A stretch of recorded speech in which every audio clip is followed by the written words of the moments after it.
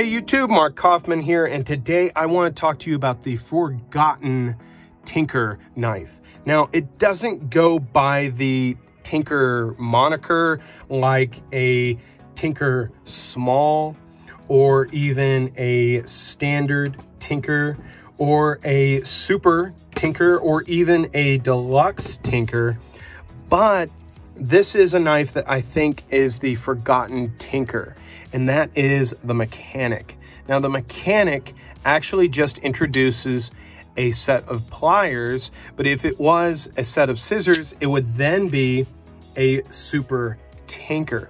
So in the Super Tinker, you have the scissors, and in the Mechanic, you have the set of pliers. Now, in the Deluxe Tinker, you actually do get both of these tools. You get the scissors and you get the pliers, whereas the standard Tinker model, you only get the large blade, the small blade, then you get the can opener, and then you get the bottle opener with small and large flathead screwdrivers. And then the small Tinker is exactly the same as this, just 84 millimeters. So really quick, I'll pull those off the table and then just leave these here. So this knife is a very interesting knife because it offers a set of pliers, whereas if you wanted pliers, you either had to go with like a Handyman or a Swiss Champ, and those knives are substantially thicker. Now, the Mechanic is actually very thin compared to the Handyman. There's the Mechanic and that's the Handyman.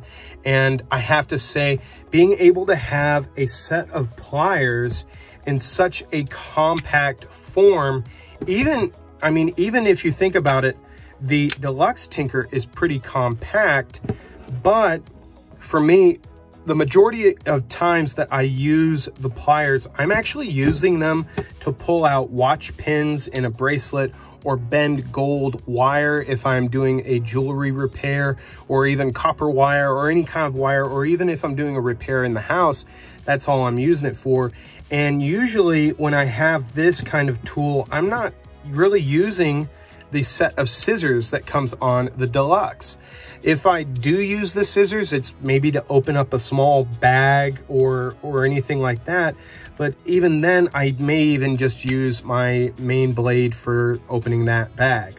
So for me, the Mechanic is the perfect watchmaker's companion, at least for me. But it would be even better if what Victorinox did is got rid of the small blade and put the watchmaker's tool in here, the case opening tool, put that there, and maybe got rid of the can opener and put the pruning blade in there. That would be really interesting to see as maybe a watchmaker point of view of a knife or something like that. But this is the Mechanic, and I personally feel it is one of the forgotten Tinkers that are out there. Now, this knife in particular has actually been discontinued. Victorinox discontinued this in, I believe, 2005. So it's not too old, but I will say this, you're going to pay some money if you're going to actually get one of these. These are getting harder to find, and I was lucky enough to stumble upon this in a listing on eBay, and the guy, I think, wanted, he wanted a very cheap price for it. So I went for it, and it's practically not been used. All this wear is pretty much from me.